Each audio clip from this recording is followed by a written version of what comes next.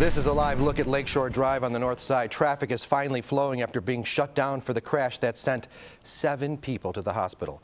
The crash happened near LaSalle at around 6:30. Traffic was stopped on the drive until police could clear the way. CBS 2's Stephen Graves is live at Lurie Children's Hospital, where 4 of the children were transported. Stephen.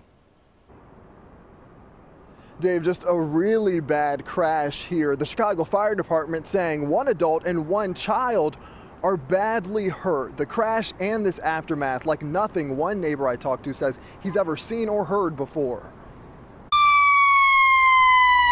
Sounds of sirens down Lake Shore Drive this evening. Police cars, ambulances, and fire trucks halting traffic for this serious crash where we know children were hurt. Very rarely would you see all the cars being stopping right there. Citizen app video shows the traffic backup.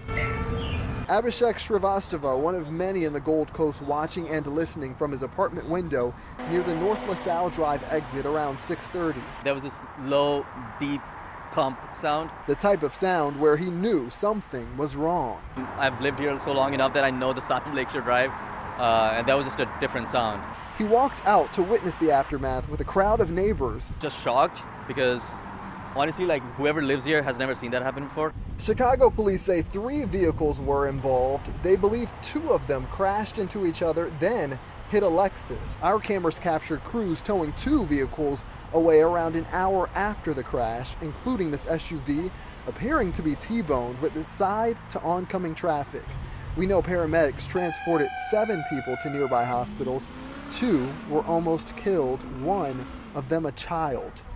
3 other children were injured, but should be okay.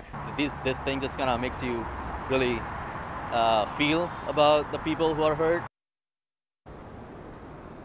Unclear if speed was a factor here or if these children or adults were buckled up safely. Chicago police now looking into this crash that again left a child seriously hurt. We'll of course keep you updated on everyone's condition. Live here at Lurie Children's Hospital, Stephen Graves, CBS 2 News. Dave. All right, thanks, Stephen. We'll check back with you later.